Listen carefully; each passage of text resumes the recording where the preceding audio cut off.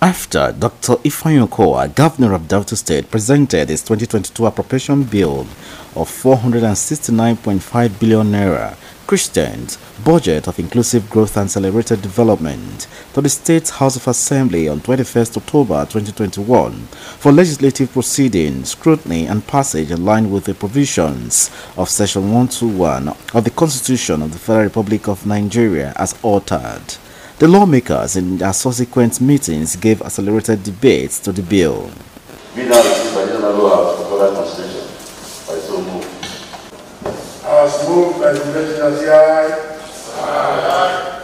Those against Senate, the ayes have it. At the last legislative business for the week, the House passed the appropriation bill sequel to a motion moved by the majority leader of the House, Ferguson Oun, and adopted at the plenary session presided over by the Speaker, Sheriff Oborewori.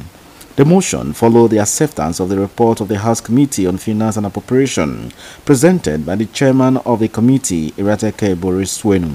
The Finance and Appropriation Committee wishes to humbly return the total budget size of 478 billion, 941 million, 810,911 naira only.